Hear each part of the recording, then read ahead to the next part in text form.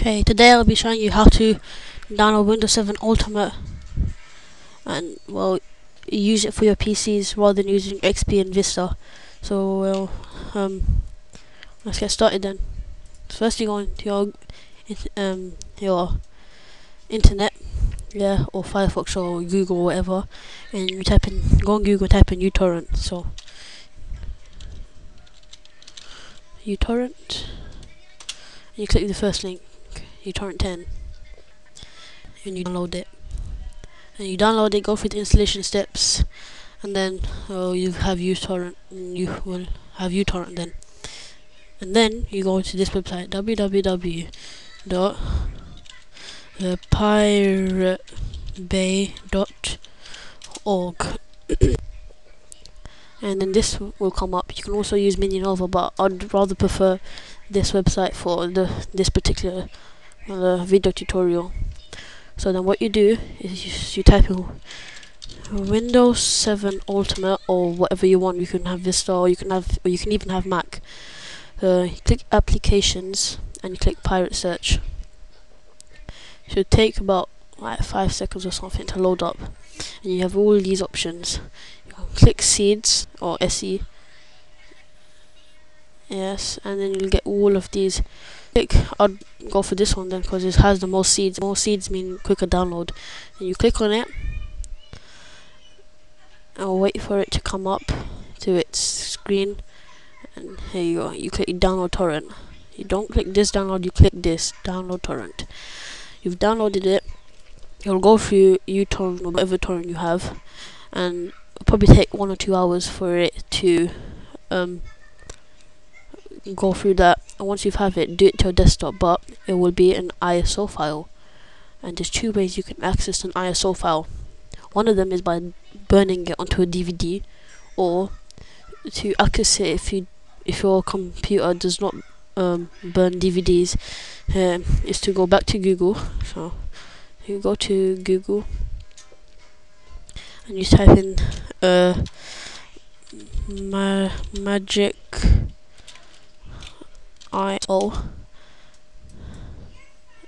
and you click on downloads, and you download. You can choose any of these sites you want to. You download them. You double click on it. Yeah, and then it'll come up somewhere over here. Then you right click, mount something, and then mount to DVD or something, and then it will come up. If it doesn't come up, you're gonna have to go to my computer, and it'll be there. So now to activate your Windows 7, because it will be a 30-day trial. You type in this Windows load, and you click on the second one. These two are both the same. I don't know why that's happened. They're both the same. It's from this company is really good at activating stuff, and it's quite good for software downloads. So you scroll here until it says update 4th of November 2000, and you can there's a Windows 7 Loader 1.93, or you can have the Windows 7 Loader Extreme Edition.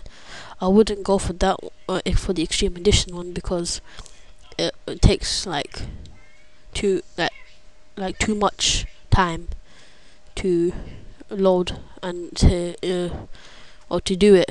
I'll just go for this one, Windows 7 Loader 1.93, because it's the fastest. It doesn't take up that much space on your computer, and it will probably be loaded in like 2 seconds.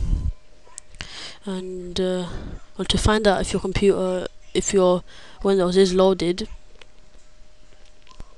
you go on my computer, right click here, and click properties.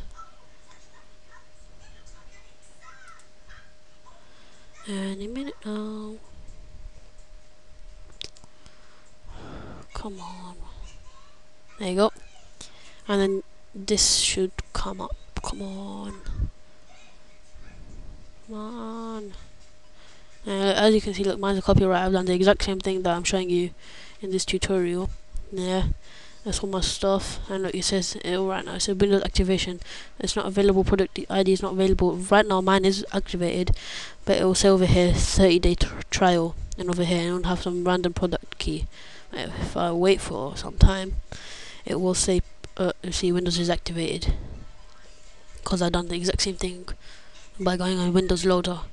So if you have any questions about this tutorial, well, say in that YouTube thing, whatever happens, and comment, rate and subscribe. Thank you. Thanks a lot.